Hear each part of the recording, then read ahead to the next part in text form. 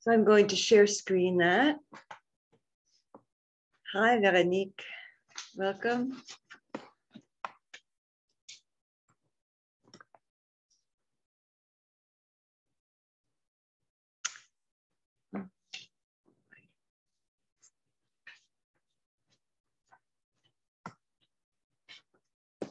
Open it first.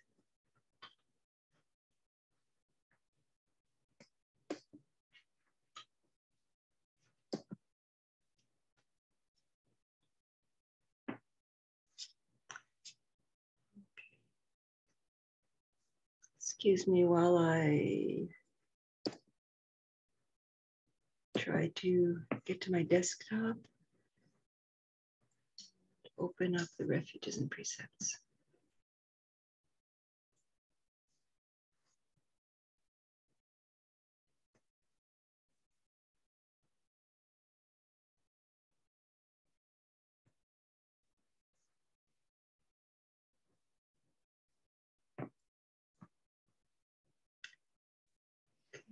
And now I'm going to share screen.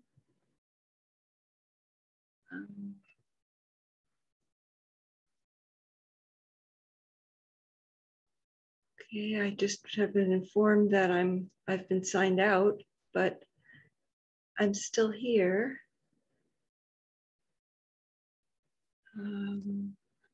So as long as it's working, I will do anything. It's working, Daryl. I can see you. I can see your screen. Great. I had to give you permission to share screen. Yeah, that's probably the message you saw. Okay, thank you.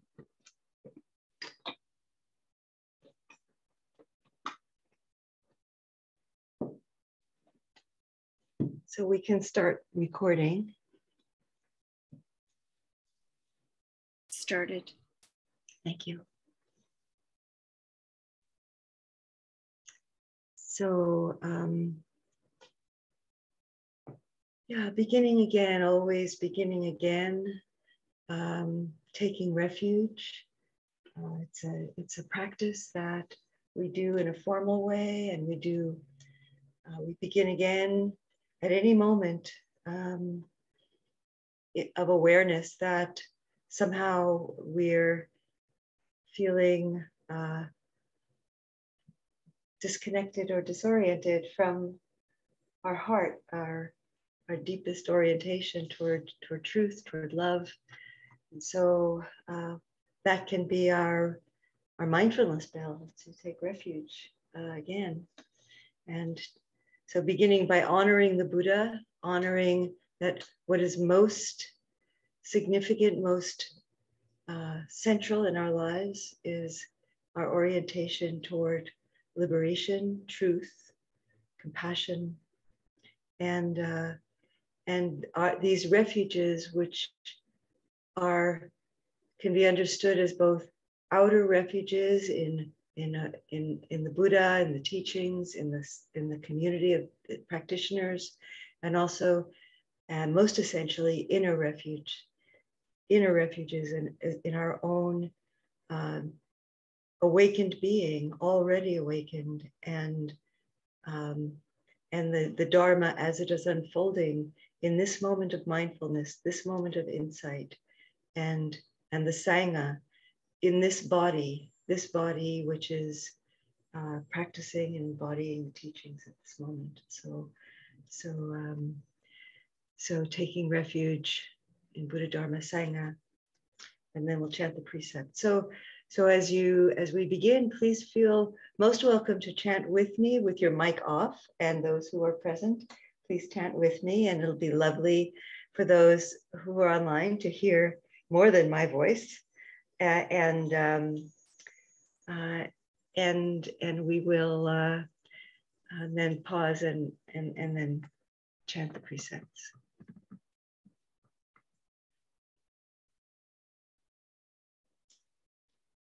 Namo tassa bhagavato arahato samma sambuddhassa. Namo tassa bhagavato arahato samma sambuddhassa. Namo tassa bhagavato arahato samma sambuddhassa. Buddhang saranam gacchami. Dhammang saranam gacchami. Sangham saranam gacchami. Dutiyampi Buddhang saranam gacchami. Dutiyampi Dhammang saranam gacchami. Dutiyampi Sangham saranam gacchami. Tatiyampi Buddhang saranam gacchami. Tatiyampi Dhammang saranam gacchami. Tatiyampi Sangham saranam gacchami.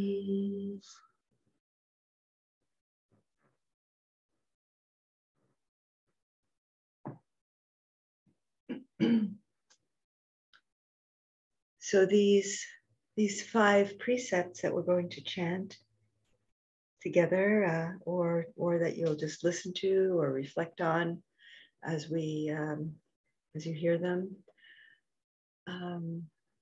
These are, you see on the title, Training in Peaceful Conduct. So it's really important how we approach these precepts.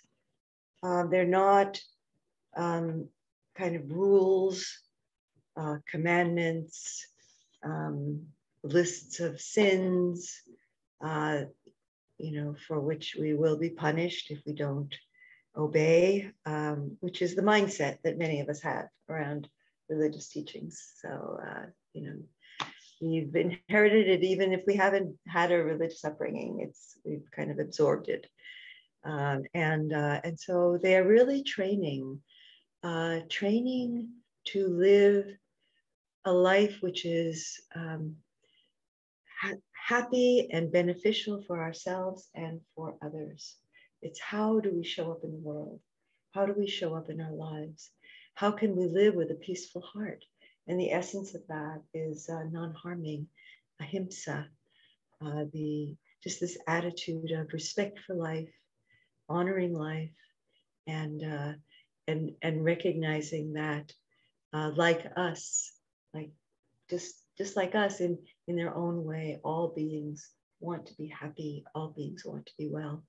And so these are ways of, these are ways of embodying and enacting that in our lives.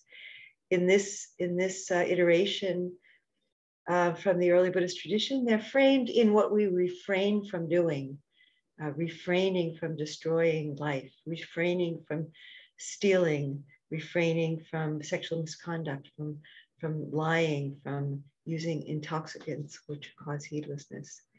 And so these are ways to kind of put a boundary around our thought, speech, and action that to support us and protect us, to remind us, because of course we can't, this is not, perfectionism has no place in this practice. It's just always counterproductive. And so when we find ourselves adopting that perfectionist mindset, we need to really, bring that self-compassion to ourselves and just begin again.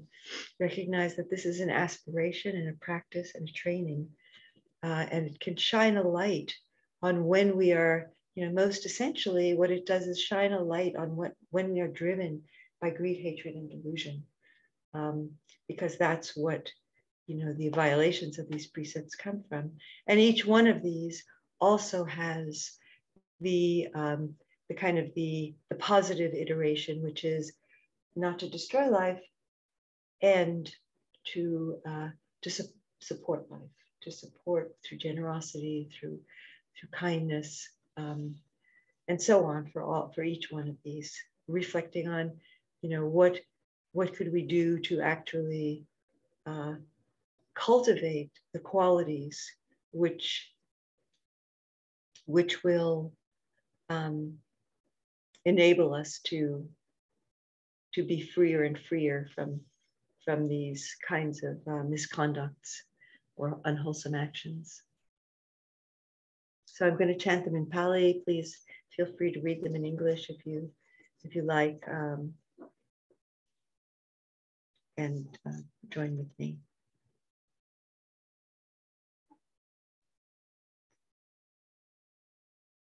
Panatipata Veramani Sikapadam Samadhiyami. Adinadana Veramani Sikapadam Samadhiyami. Kamesu michachara veramani sikapadam samadhiyami. Musawada veramani sikapadam samadhiyami. Sura Maraya Maja Pamadatana Veramani sikapadam samadhiyami. Idami sila maga phala jnanasa pachaya hotu. Sadhu, sadhu, sadhu, anumodami. May this training in peaceful conduct help to bring about the knowledge of the path and the fruits of liberation. So every time we recognize that we're acting or speaking motivated by grasping or by delusion or by anger, and we just pause and we allow ourselves to let go, just allow ourselves to release that drivenness, then that is bringing about knowledge of the path, where we're growing in our understanding of the path to liberation.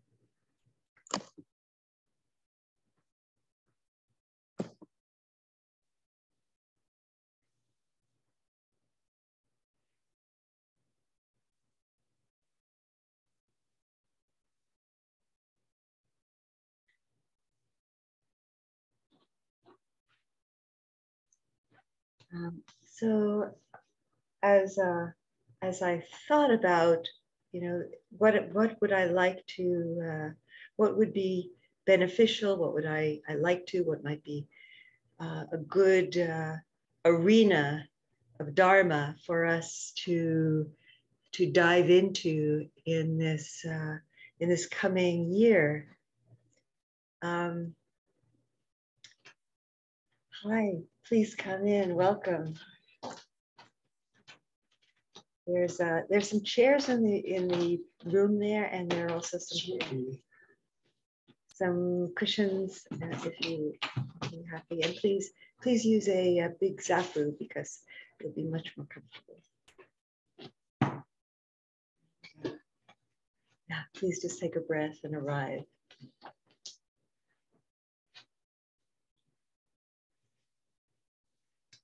So just really kind of reflecting on what might be a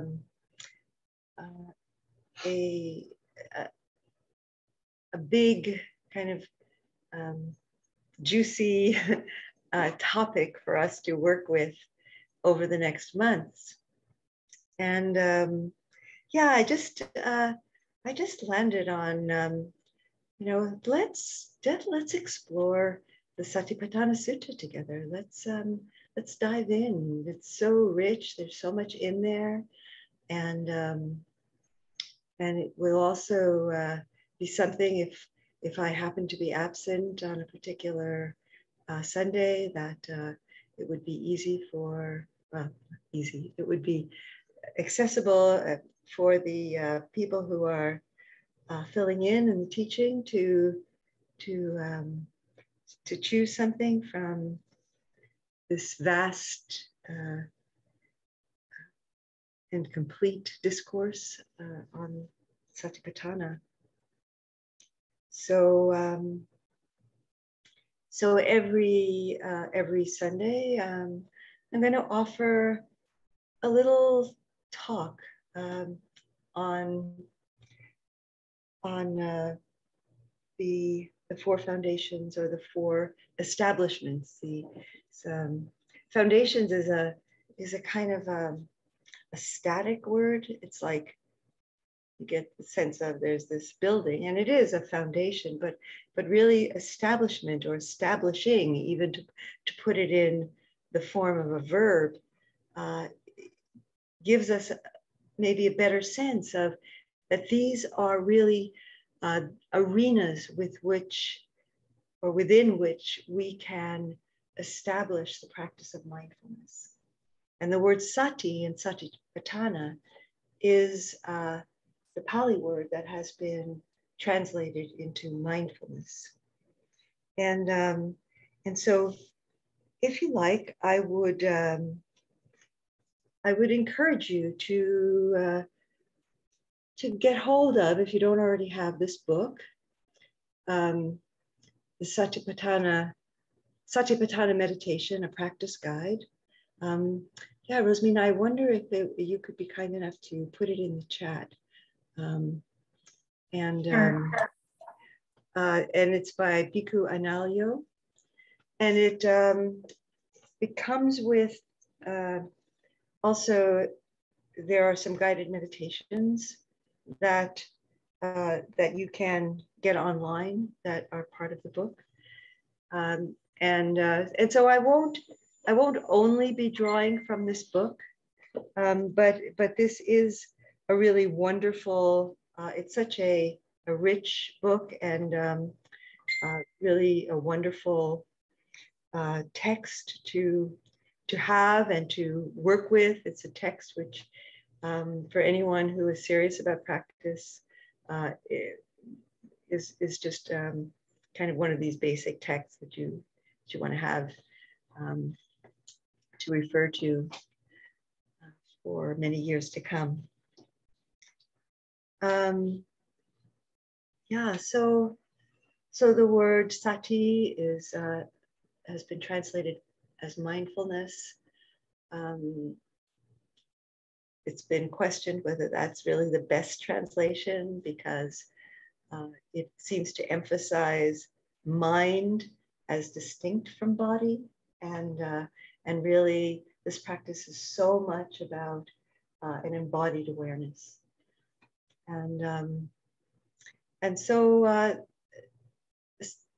Bhikkhu Analyo says, another word for mindfulness could be awareness. Just the word that when we're aware, it's an awareness in which we know that we're aware. And it's different. It's distinct from consciousness, because consciousness is always arising and falling. Sense consciousness. You're conscious of the sound of my voice. You're conscious of sights that are around you. You're conscious of the touch sensation where you're sitting or lying down. You're conscious of all kinds of things, the feeling of the air on your skin. But as I name them, you might become mindful of them, but you might be conscious of them without not being really particularly aware of them. But so mindfulness is a quality of attention, which is in the present moment. So we can be mindful of a thought or a memory or a projection into the future, a hope or fear about the future. We can be mindful of that. And that is always happening in the present moment. So if we're mindful of a memory, like if we're lost in memory, we're not being mindful. We're still living in the present moment, like we're not in the past, but our mind is drawn into the past. But if we're mindful of remembering, then that is an expression of mindfulness. So mindfulness. So Bhikkhu Nalyo talks about how mindfulness has this. The word sati actually has this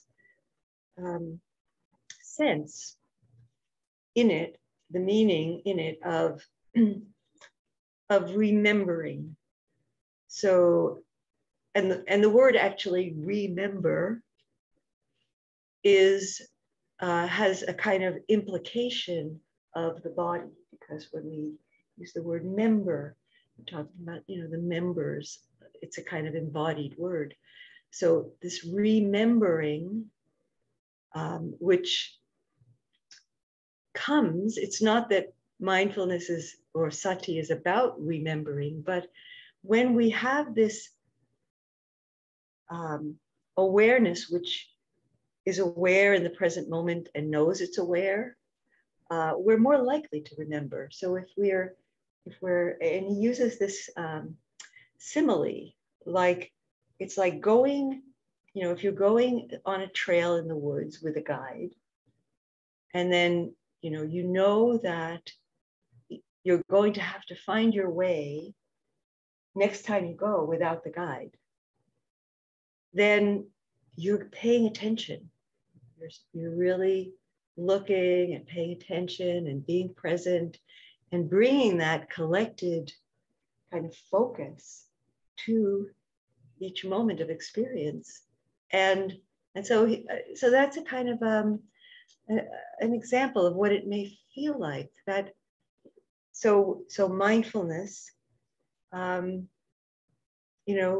calls forth a quality of focus and attention and energy. Attenergy, that's a kind of interesting that's a good word. Yeah. And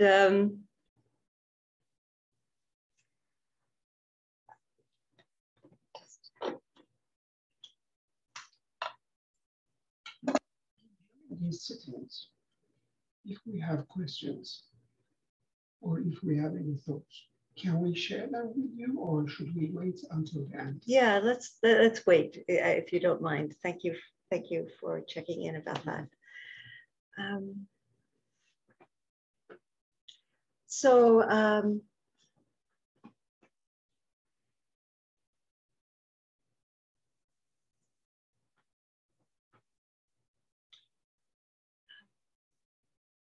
Yeah, so mindfulness. So just to really, maybe I can begin by, and the beginning instruction will simply be a reminder of, what is this cultivation of mindfulness? It's a quality of attention, of awareness that we do cultivate. It's not something that we don't have naturally. It is something that naturally is part of it's a mental quality that we have access to. And like anything that becomes strong within us, we give attention to it and cultivate it. And we do that in our practice. It's in the present moment. It's not driven by greed, hatred, and delusion. So we can be mindful of greed. We can be mindful of anger arising. We can be mindful of feeling confused and spaced out, which are deluded states of mind. And so, the mind may be colored by that, and mindfulness is also present so that we are not drawn more deeply into those states, but rather can come back to a more stable quality of awareness.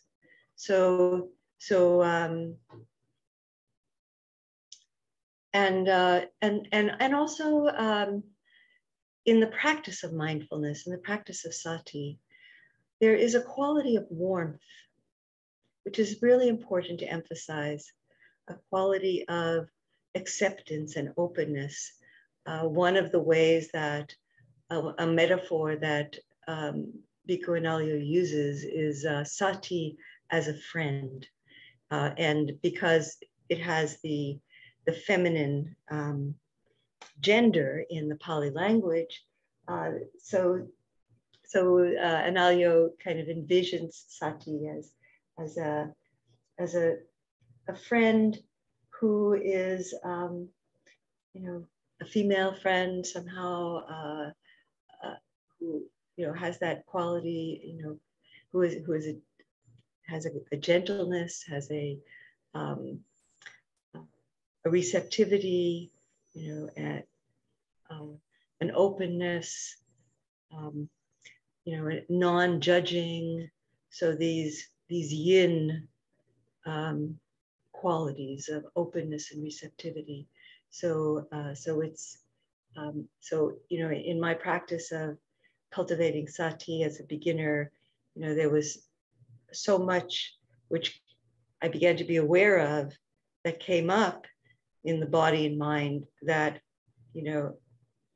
I didn't realize I was so driven by, and I would be so prone to judge myself and not want to see that, and want to shut the door of my mind to those to recognizing it. So having that openness and receptivity, and then a friend who is also always there. So even if we wander off and get distracted, and then when we remember, then sati is there as our friend, waiting for us to reconnect. So let's move into a practice of mindfulness, and then we will have some time afterwards for some shared reflection and questions. So please take a posture which for you feels stable and balanced and easeful. So if you have been, listening and you want to shift your posture, so we'll be sitting for about 25 minutes.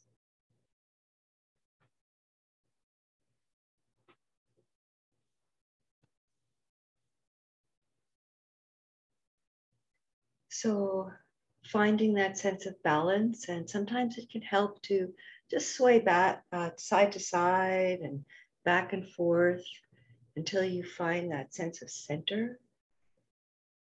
And then lifting the spine from the base of the spine through the crown of the head, which just tucks the chin in slightly, and the base of the skull also lifts slightly. And this helps to keep a more awake posture. It kind of supports not kind of going into sleepiness or dullness. My eyes can be closed, which supports a collectedness of mind, like gathering the attention into the body, into breath. And if you find yourself going into sleepiness, you can let your eyes be slightly open with the gaze downward and soft. So I'm going to give some instruction in the first Satipatthana, which is the mindfulness of the body.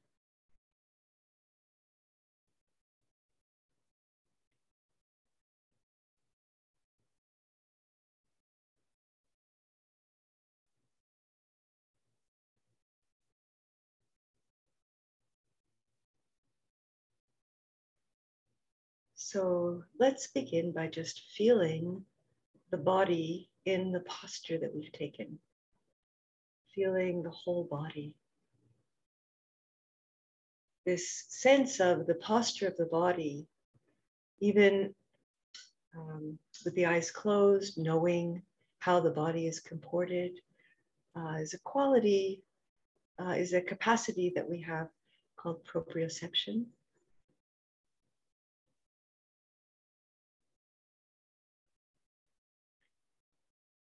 So knowing the posture of the body,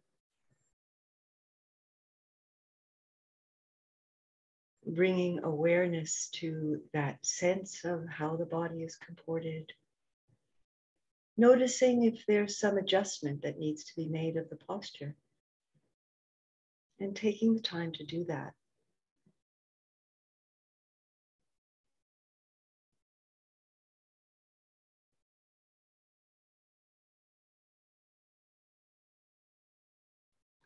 If at some point you find that the posture has become quite uncomfortable and is it's a struggle to maintain it, you can mindfully shift your posture.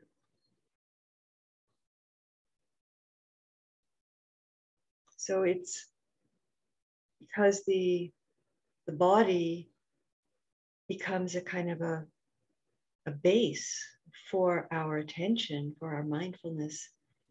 It's not helpful to be continually shifting the posture. So over time, we find a posture that supports our practice, and we can usually maintain it for the duration. But if you need to shift it, do so mindfully, and then maintain whatever posture you shift into.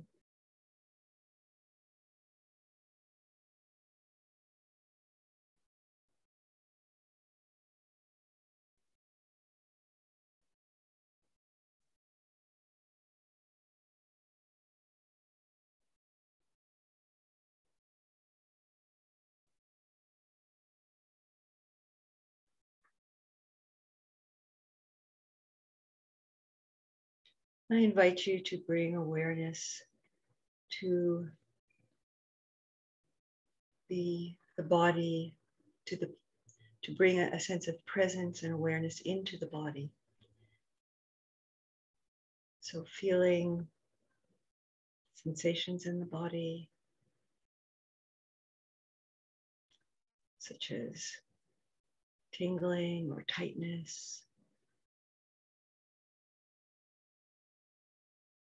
maybe soreness,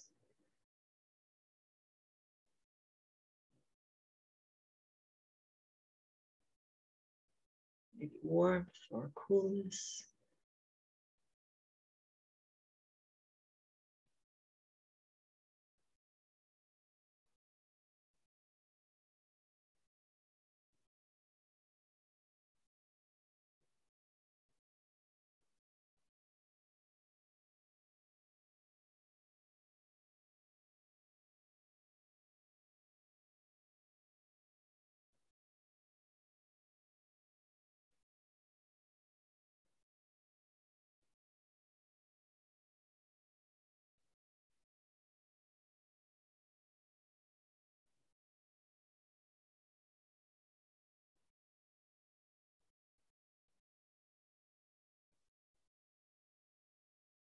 And you may notice as you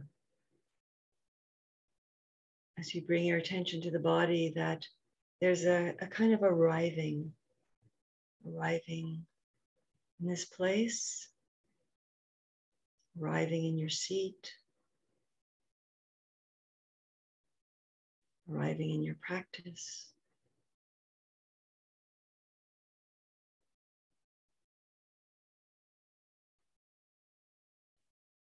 I think of it as a kind of a coming home.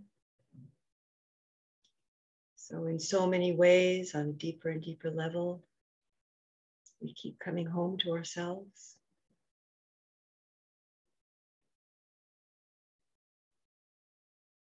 Finding our deepest sense of home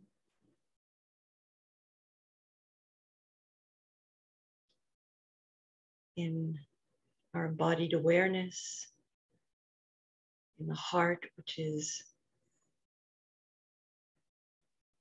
open to itself and open to life.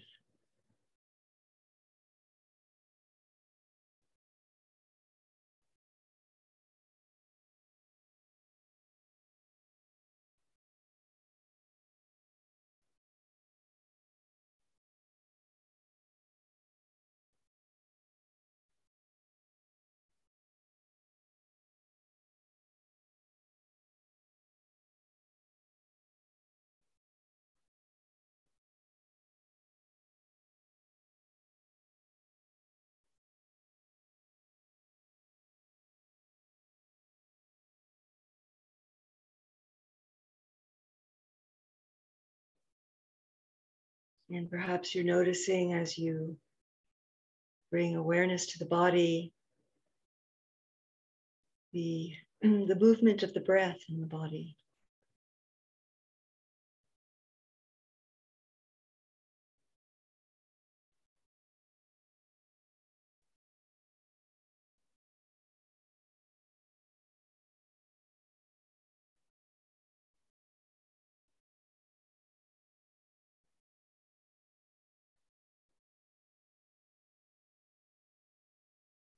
So the Buddha began the Satipatthana Sutta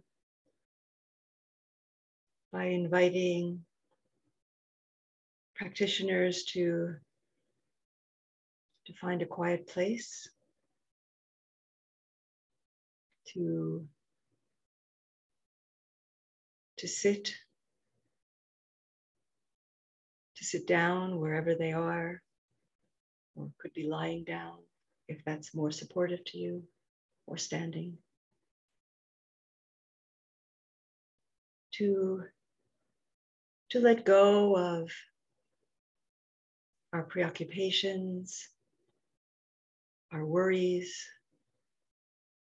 our preferences with how we want this or that to be in this moment, and gather our attention into the body and into the breath.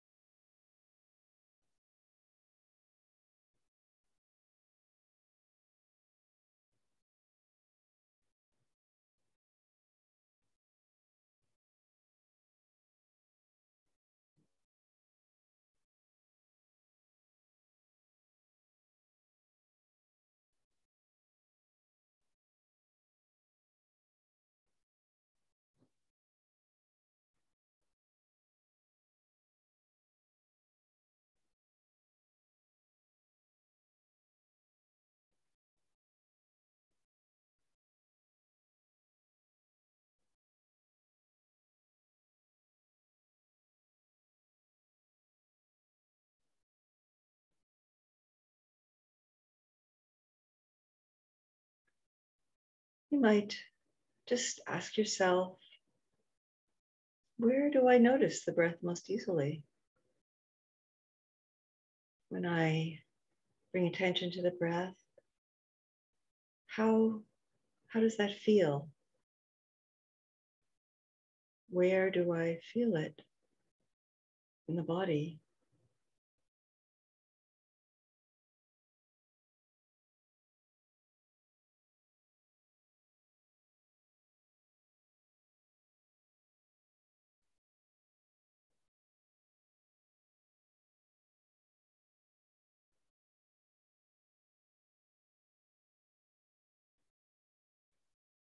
Maybe it's most predominant in nostrils or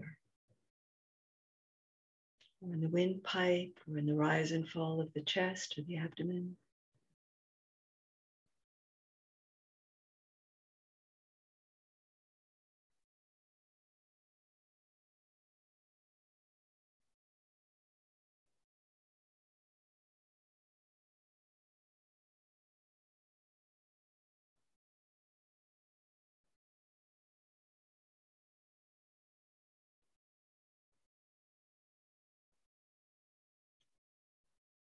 What does the breath feel like? Does it feel relaxed or does it feel constricted?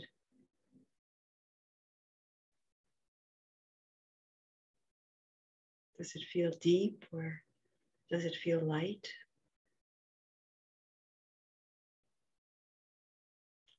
Neither of these are good or bad, right or wrong. It's just simply being aware. How is the breath expressing itself right now? And it changes. It may change even as we bring attention to it.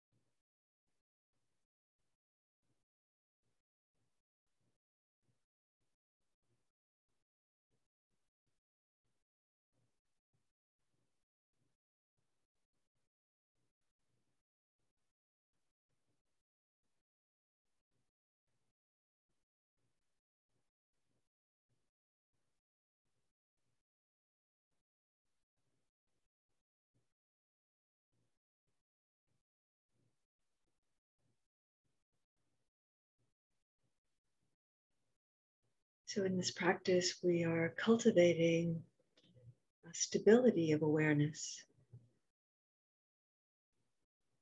as we bring the attention back, since the mind will almost certainly get caught up in thoughts or fantasies or remembering something, planning, so on.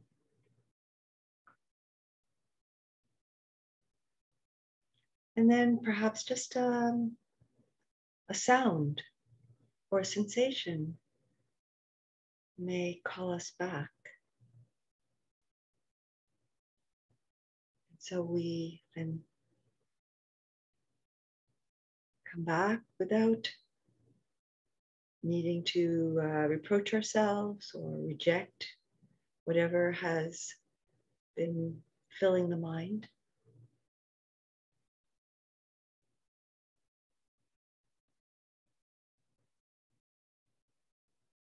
And perhaps even taking note of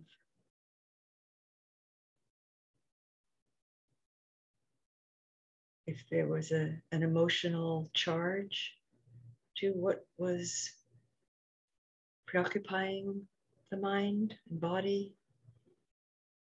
We can perhaps feel that in the body, noticing how has the body been holding expressing whatever it was that was hooking our attention and drawing us into some kind of drivenness. Just coming back to the body, and the body can be like a wonderful ally, a friend, a mirror to reveal, to reflect back to us the quality, energetic quality of what we were caught up in.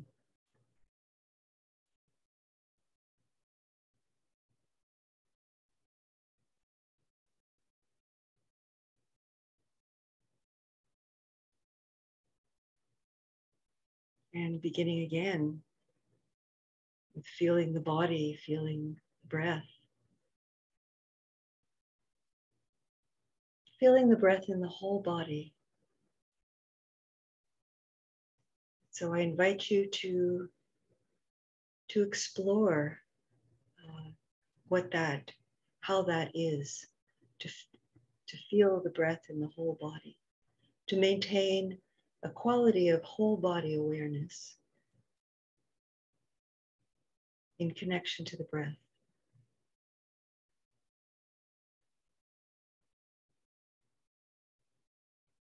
So we can narrow our attention to a very precise place where we feel the breath, and that is one way of cultivating mindfulness.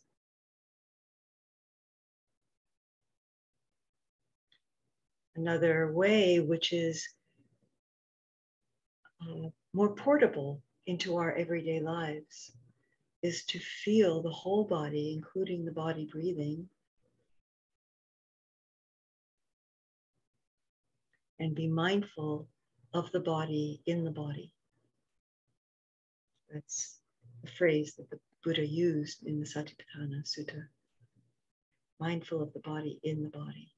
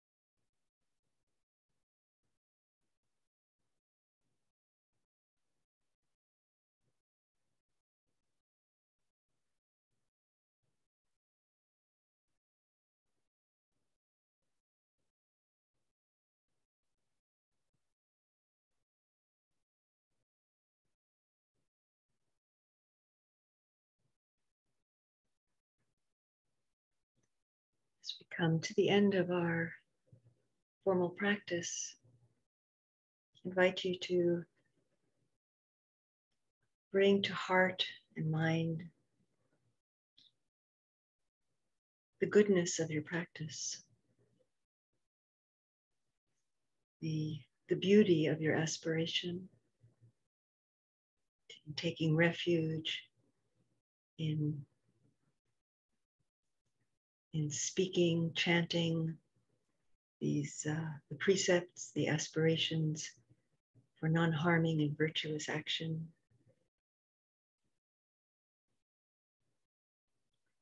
And in the practice of letting go and coming back to this moment of awareness, this moment of tension, of attention.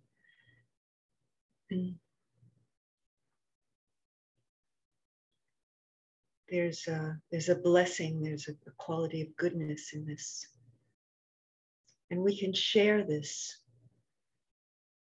We can share this with those that we know who need this blessing. And we can share it with all of life, with all creatures, with all of Mother Earth.